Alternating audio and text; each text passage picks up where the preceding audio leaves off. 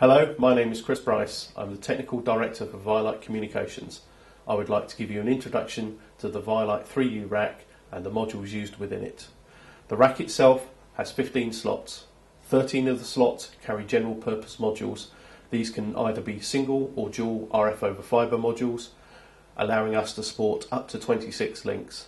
There are a wide range of support modules also available, which include amplifiers, splitters, switches, serial digital and Ethernet media converters. Slot 14 is the control slot. You may fit in an SNMP card or a summary alarm card. The SNMP card allows control of all the modules fitted within the rack and may be used with either an SNMP system or with a simple web browser. Slots 15 and 16 are the power supply modules. These are dual redundant and available in either AC or DC options. There is a standard 3 LED interface on each module to show its status, and many of the modules are available with front panel test connectors.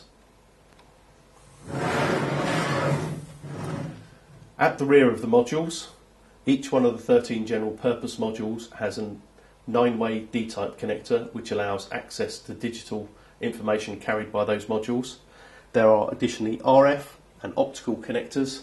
We support a wide range of RF and optical connectors in both 50 and 75 ohms.